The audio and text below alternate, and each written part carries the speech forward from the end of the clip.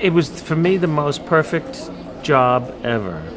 Great material, amazing director, phenomenal cast, genius studio, 3 days, no one ever saw my face. It was 1987. It doesn't seem like it was that long ago, does it? Yeah, oh no. We'll do a sequel, I won't need the makeup. Interestingly, a lot of young people, when I say young, I say people in their 20s, come up and say, I watched it with my parents when I was little, and now I can't wait to show it to my kids. Just actually happened like 2 days ago. I was having a sandwich and a guy comes up to me and says, "Is it nice and lean? Is it lean?" It's inconceivable that you can't think of yes. the Well, thing. that's the most interesting one I got, I guess, recently, is some girl came up to me and lifted up her hair to show me the nape of her neck, and she had "As You Wish" tattooed on her neck.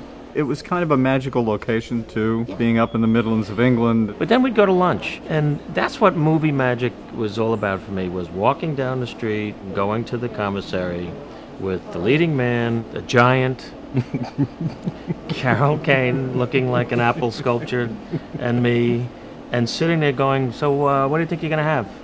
And it was just like so It perfect. was such a rich experience, sort of a fantasy in every way. Yeah, that exactly. It just stays very vividly, whereas I've done movies I can't remember the name of, I have to tell you.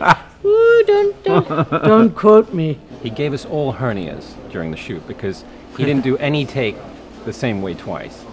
And Rob just said, just go, Billy. Do your thing. And each take was so insane. I'm supposed to be playing dead. I'm not even allowed to breathe.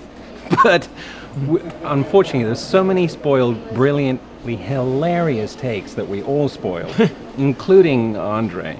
Just all of us cracking up that Rob had to leave the set because he couldn't even direct the scene. This is Max's hat, which I have kept for 25 years.